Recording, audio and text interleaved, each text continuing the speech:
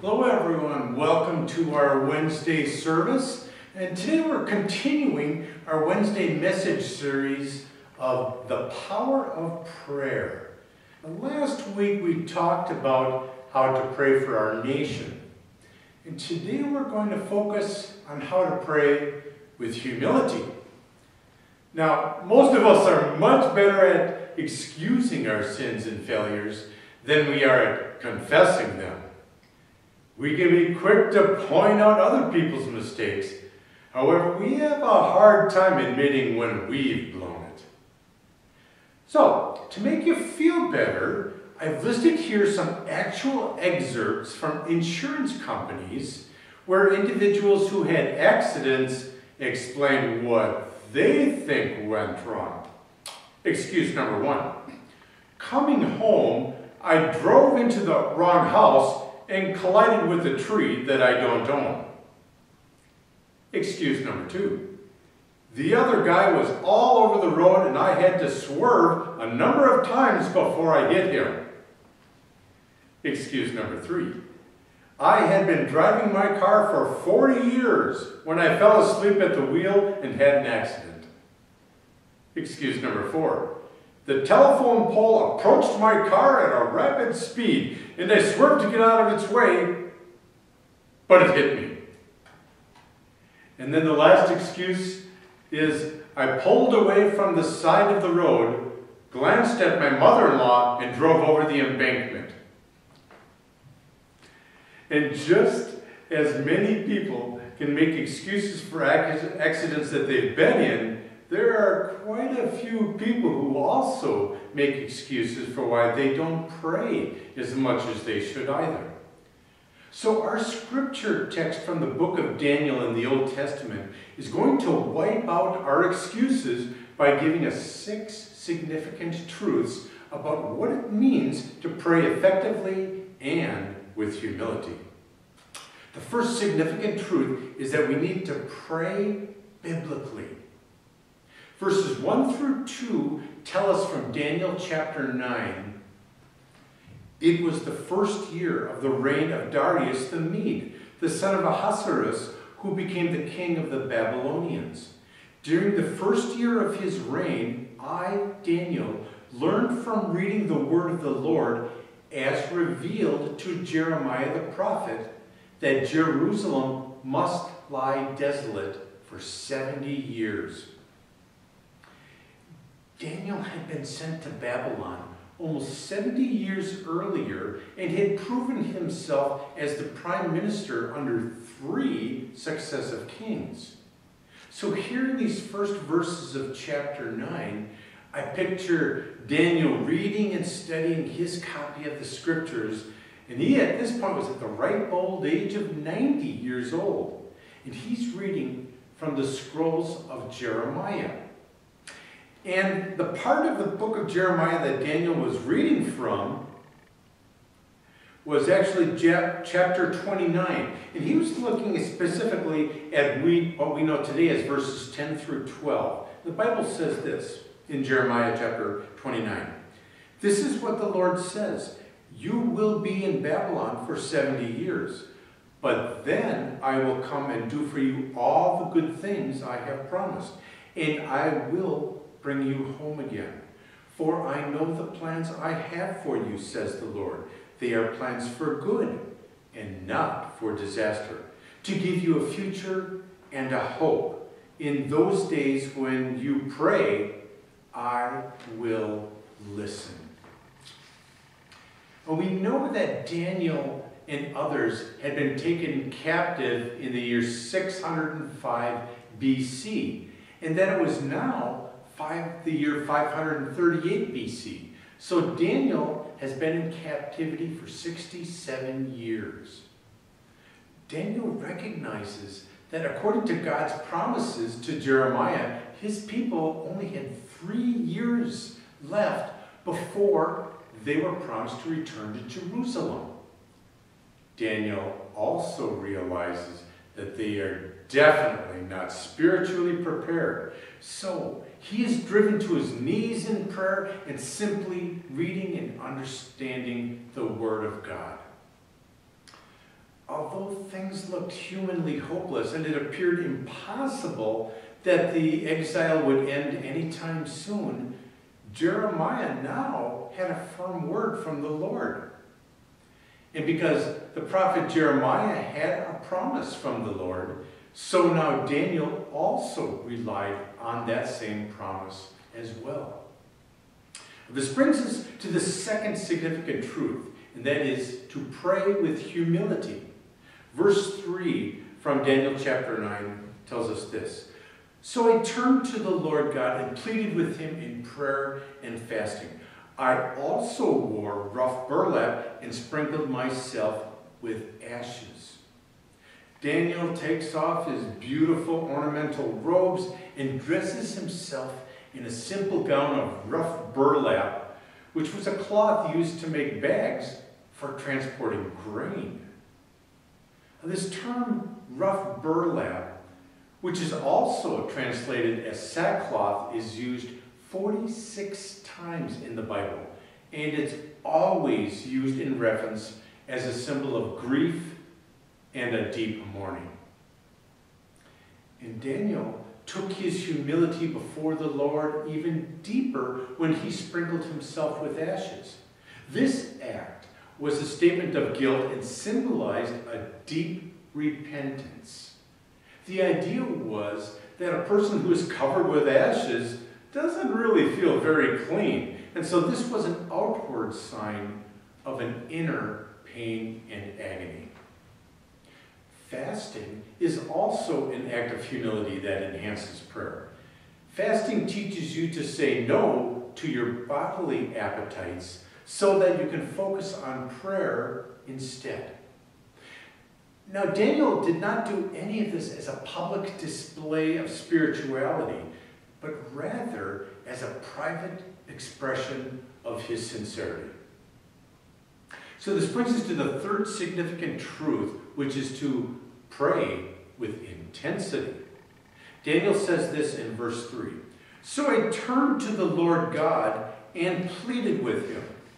That word pleaded comes from the Hebrew word bakash, which means to seek and search with an intense focus.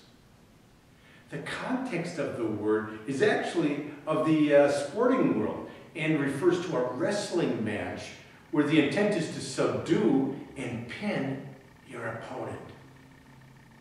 So while wrestling in prayer to seek and search, Daniel then says in verse 4, I prayed to the Lord my God. That word pray comes from the Hebrew word palal, which means to make a supplication. However, it's the syntax of the verb in the Hebrew that gives it its oomph. The word is used in what is called an emphatic imperative, and this means that it denotes an extreme intensity. Wow, we sure could all definitely use some halal in our own prayers, couldn't we? Daniel's prayer is filled with urgency and fervency. 10 times he says, "O Lord," or "Oh my God." Now, this word that's translated "oh" is actually an untranslatable word in the Hebrew language and represents a groan. Daniel literally agonized in his prayers as he wrestled in his seeking and searching towards the Lord. Now that's praying with intensity. So this brings us to the fourth significant truth about what it means to pray effectively and with humility, and that is to confess sins specifically. Daniel pours out his heart to God in verses 4 through 5. I prayed to the Lord my God and confessed, "O Lord, you are a great and awesome God. You always fulfill your covenant and keep your promises of unfailing love to those who love you and obey your commands. But we have sinned and done wrong. We have rebelled against you and scorned your commands and regulations." Daniel doesn't make excuses and doesn't blame anyone else for Israel's misery. Instead, he admits that the nation of Israel has gotten exactly what it deserved. Now let's drop down to verses 13 through 14. And Daniel says this: every curse written against us in the law of Moses has come true. Yet we have refused to seek mercy from the Lord our God by turning from our sins and recognizing his truth. Therefore, the Lord has brought upon us the disaster he prepared. The Lord our God was right to do all these things, for we did not obey him. This is a prayer that needs to be prayed in our churches and throughout America today. When you read Daniel's prayer, you notice that his confession is both personal and collective. He speaks about his sin, even though Scripture doesn't record Daniel ever doing anything wrong. Daniel recognizes that he is part of a community of sinners when he says this in verse 5. We have sinned. He didn't say, "Oh Lord, they have sinned." Daniel recognizes that to be a part of a group that has been punished by God and sharing with that community all that's within them in their lives also shares their sins. And while Daniel may not have been personally liable for the sins that causes people to be sent to Babylon for 70 years, nonetheless, he still took on the responsibility for those sins.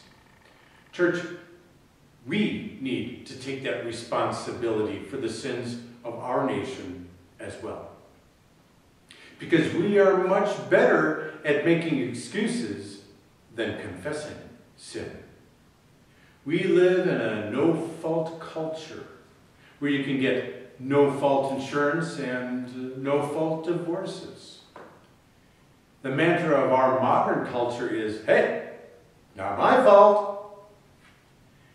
And we've come up with some phrases to excuse our sin. We say, "I goofed," "I blew it," and we talk about mistakes or weaknesses. The truth is, though, that what we call little weaknesses, God calls wickedness. We need to remember those awesome words of promise from Proverbs chapter 28, verse 13. People who conceal their sins will not prosper, but if they confess and turn from them, they will receive mercy. So we need to be spending more time in confessing our sins rather than concealing them. Now, Daniel was not only willing to confess his sins, he was willing to repent of those sins, which means an intentional change of behavior. The truth is that there can be no true confession without repentance. They are like spiritual Siamese twins that cannot be separated. So true repentance of sin is not only being sorry for your sins, but also sorry enough to quit that sin.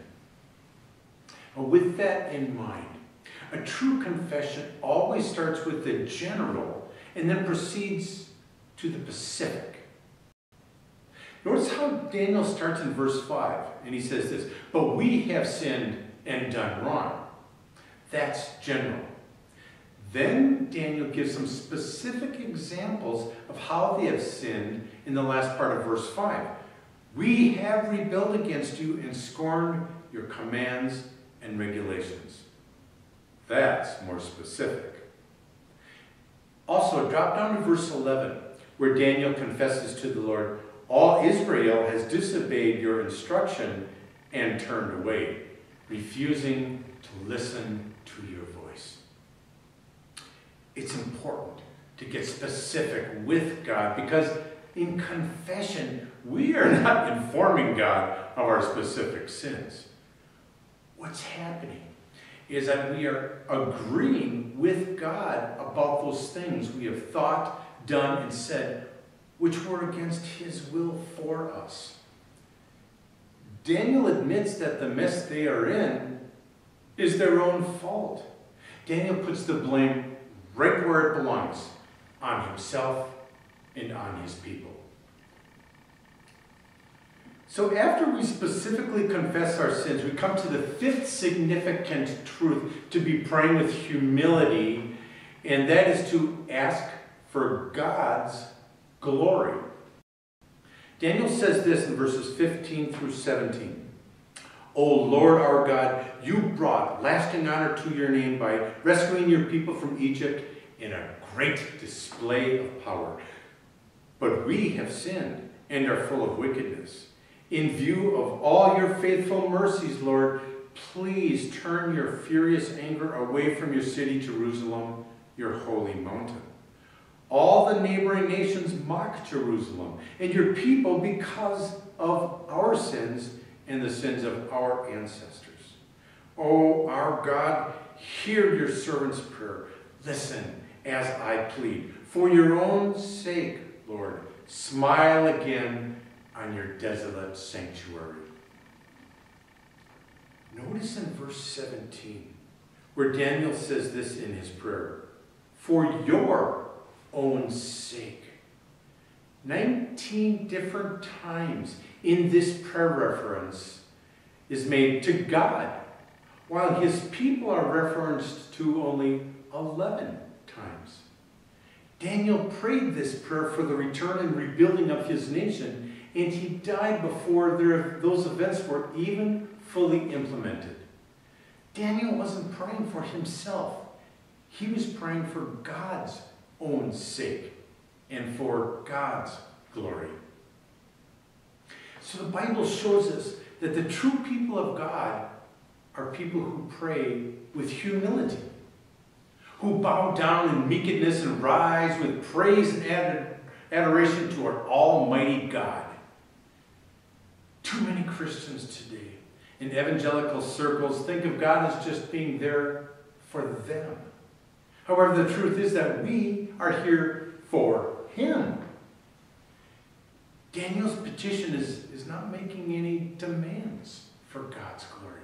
Instead, Daniel's prayer of humility asks for God's glory to be manifest within His people. Daniel's prayer then concludes with a crescendo of boldness as he pleads with God to act. Take a look at verses 18 through 19. Daniel says this, O my God, lean down and listen to me. Open your eyes and see our despair. See how your city, the city that bears your name, lies in ruins. We make this plea, not because we deserve help, but because of your mercy. O Lord, hear. O Lord, forgive. Lord, listen and act. For your own sake, do not delay, O my God, for your people and your city bear your name. Daniel's confession was the result of his deep sense of the majesty of God. In verse 4, Daniel begins his prayer with praise and glory. O Lord, you are a great and awesome God. We need to remember that the glory of God is our goal, not ours. So now, we come to the sixth significant truth, and that is to expect an answer. Take a look at verses 20 through 21. I went on praying and confessing my sin and the sin of my people, pleading with the Lord my God for Jerusalem, his holy mountain. As I was praying, Gabriel, whom I had seen in the earlier vision, came swiftly to me at the time of the evening sacrifice. Daniel received an answer to his prayer even before he finished praying. Now, while it doesn't always happen this way, many times when we do pray, God answers us before we even get up off our knees. And that's what happened here with Daniel. That was quick. Sometimes answers to prayer are the fastest things in the world. If we take a look at the book of Isaiah, chapter 65, verse 24, it gives us this amazing promise. I will answer them before they even call to me. While they are still talking about their needs, I will go ahead and answer their prayers. Before Daniel could even say amen, the answer was there. Friends, when we pray, we can sometimes receive the answer while we are still praying. Have you ever asked God for guidance and direction, and while you were asking Him, the answer came as quick as a flash, as a thought in your mind? However, the one thing that we need to keep in our minds, and the importance of our focus should be that God always, always, always answers prayer. Sometimes the answer is yes. Sometimes the answer is no. And sometimes the answer is wait. God says that one to me a lot. God is continuously trying to train and teach me principles in my life which will benefit me. And one of the things He knows I need lots of help with is patience. So God often answers my prayers with wait. It's immediate, but He says wait. The thing is, folks, is that we need to remember that God does always answer our prayers. So to summarize, Daniel's prayer begins with a praise for who God is and for what He does. The prayer then moves into confession, which finally leads to a petition. It kind of sounds like the structure of the Lord's Prayer, doesn't it? Friends, let's pray that same way with humility before our great and awesome God. Begin with praise for the glorious character of God, move into confession, and then finish with your requests. When you do, you'll be praying just like Daniel did. Let us pray. Father in heaven, we thank You and give You praise as the almighty creator and sustainer of the universe, that You not only listen to our prayers, but in fact are always ever eager to hear from us because of Your great love for us. Father God, we are sorry when we do not give the glory You deserve and instead treat You as a divine prayer vending machine. The prophet Daniel says it best when he proclaims, "O Lord, You are a great and awesome God. You always fulfill Your covenant and keep Your promises of unfailing love to those who love You and obey Your commands." Thank You, Lord. And we pray this in the holy and awesome name of Your Son, Jesus. Amen.